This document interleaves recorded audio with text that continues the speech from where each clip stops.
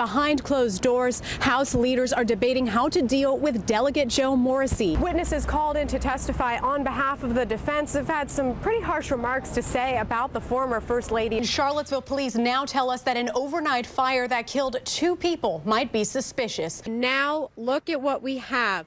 Several feet of snow that I'm standing in. And today we heard a very different depiction of Maureen McDonald. I saw him come into the courtroom this morning. He was hugging friends, families, so many supporters. Flags being waved, signs being shown. Couples are out here, religious groups are out here. Even if you have an SUV, these roads are very treacherous. A young boy is dead after an overnight fire in Greene County. Gay and lesbian couples have been streaming into the Richmond Circuit Court through these doors behind me. Good evening, Steve and Sharon. Bob McDonald apologized today, both inside and outside the courtroom, for his mistakes, yet he still maintains his innocence. He says that he did not violate his oath of office and that he'll be appealing this decision shortly. Leaving federal court in Richmond Tuesday, former Governor Bob McDonald admitted defeat. I always try to put the best interests of the people first as governor, but I have failed at times, and for that I am deeply, deeply sorry.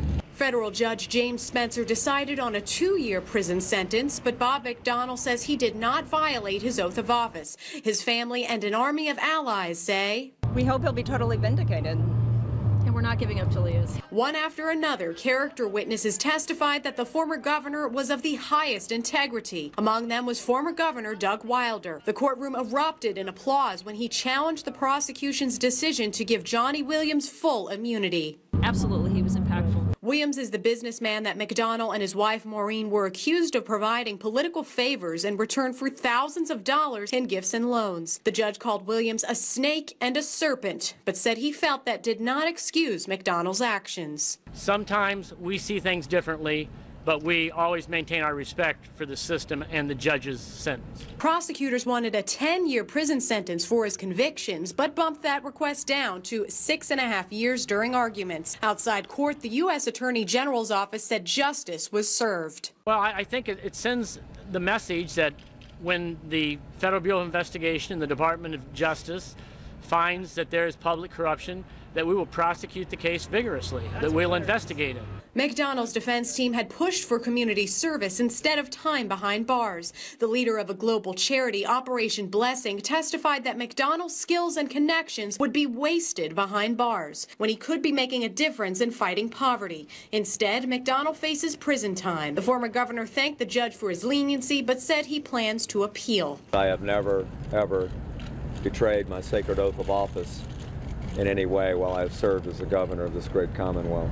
I have never claimed to be a perfect individual, and I'm not. It's a work in progress.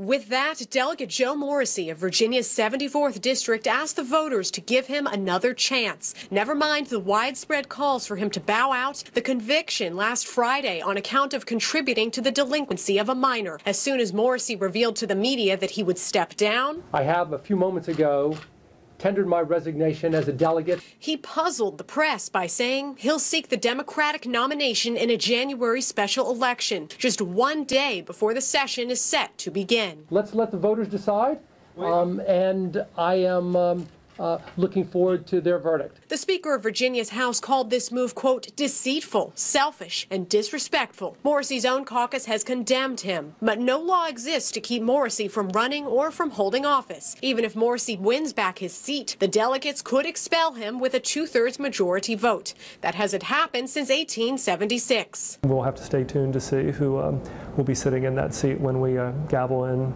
the session. With the holidays around the corner and a deadline ahead of Christmas for nominations, there's uncertainty of what happens next. If Morrissey wins, he would serve in the legislature by day and report to jail by night. We're all part saints and sinners, so there are things that would have been done differently, but that is in the past. I have to look forward. The prosecution now says that the teenage girl involved is pregnant.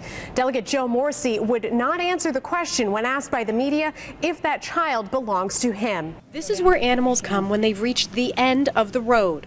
or so it may seem. I've had people think I'm nuts. I totally flipped my lid over this, but he had it so rough from the beginning. He needed a fair shot in life. This 5.5-month-old calf came to Kitty Martin of Sela Ranch All Animal Rescue after losing both his back hooves to frostbite. She had called somebody to turn him into veal or for me to rescue him. Whoever got there first got him.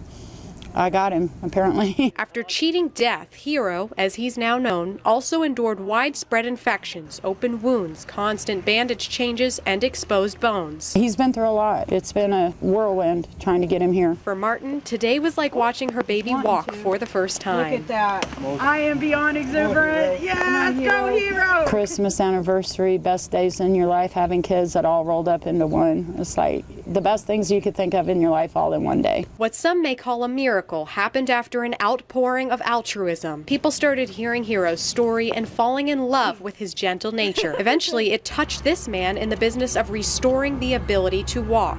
Making somebody walk is a really satisfaction, and trying to help something that can't help themselves is also satisfying. Glenn Easton of Limb Care Prosthetics traveled all the way from New Jersey and donated Hero's new legs. Even though the generosity seen here may shock you. I just hope he's an inspiration to everybody like he's been to me. He's kept me focused and fighting for him. Every day Kitty's gonna have to work with him. She's the real hero here. Good evening, I'm Alana Austin. Charlottesville police now tell us that an overnight fire that killed 2 people might be suspicious.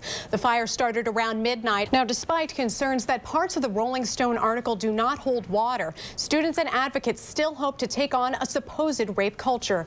NBC 29's Jenna Dagenhart is live on ground with more. Jenna, and we remain committed to being leaders in the campaign for long-term change. And tonight, we also have reaction from a UVA professor. This comes just 2 weeks after hundreds of professors and graduate students marched on the Beta Bridge near grounds to protest sexual violence. Parents in Central Virginia are taking advantage of some great deals on Christmas gifts for their little ones. The Schoolhouse Thrift Shop posted its 23rd annual St. Nicholas toy sale today.